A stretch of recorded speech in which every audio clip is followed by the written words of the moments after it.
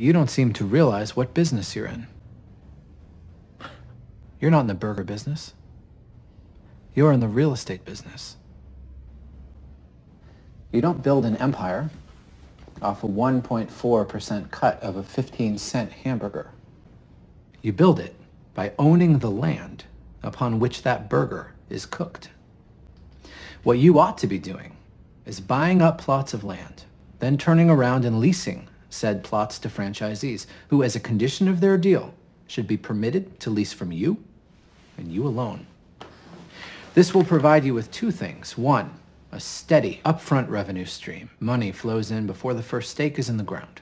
Two, greater capital for expansion, which in turn fuels further land acquisition, which in turn fuels further expansion, and so on, and so on.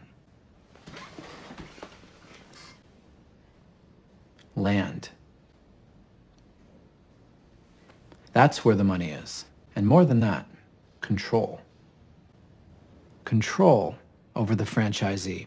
Fail to uphold quality standards, you cancel their lease. Control over Dick and Mac. End result, you'll have the banks and the franchisees in the palm of your hand. If I were to do this, the brothers, they effectively would be... Yes.